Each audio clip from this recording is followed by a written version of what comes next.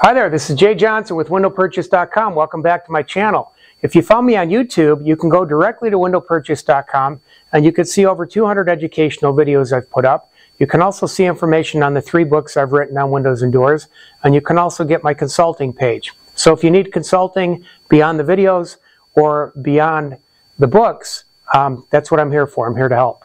Anyway, the subject today is on full screens. A lot of clients just don't understand what's a full screen. So let's look at it. Behind me you have a double hung window. It's also known as a vertical slider. And maybe the window sideways, and that's a horizontal slider.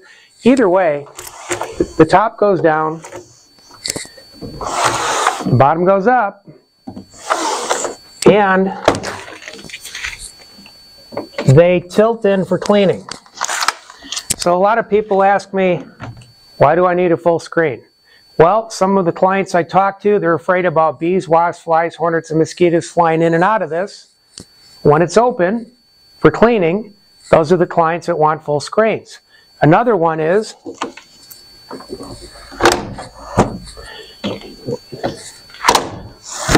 sometimes you might have dogs or kids, or maybe the pilot stove, if it's a gas stove in the kitchen.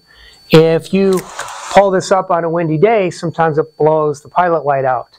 So some of those clients prefer to keep this down and vent from the top. Now you can vent from the top without a screen as long as you don't mind bugs flying in and out. But if you want full bug protection, it's got to be a full screen that runs all the way up. That way, no matter what you do with the window, you have a screen to the outside. Now some clients say, well, can't I just slide the screen up? Sure. The problem is this. Double hung windows, one side's further out than the other, so they have to slide. And that half screen lines up with that bottom rail. So what happens is, when I pull this down, if I could put this camera on the other side shooting up, there's a gap in between the bottom of the screen frame and the window that bugs can just crawl through. So half screens are really designed to only serve as bug protection when it's down on the bottom half, not on the upper half. Anyway, I didn't really think I'd ever have to do a video on this, but I run into it a lot, so that's why I did it. This is what a full screen is. These are the purposes it serves. And again, if your half screen is good for you for 2 reasons. If you're the type of person that wants the best view out the window possibly, then don't do a full screen. And also, if you think, for whatever reason, you're ever going to take the screens out, the half screens are a little bit easier to get out than a full screen.